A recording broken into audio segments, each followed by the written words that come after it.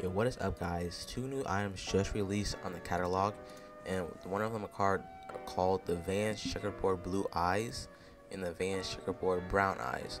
So basically, like, you're probably speculating that this might be limited, but I think not, because first of all, like, the last limited, they were on the 13th, and like these, like, they had like descriptions. Basically, it said like they're gonna become limited, but like these, like, the description is just, it's like off like your off style and stuff. And like, this is up like Roblox and not Vans, so I'm pretty sure it's an uploaded face just to be worn on the catalog and bought.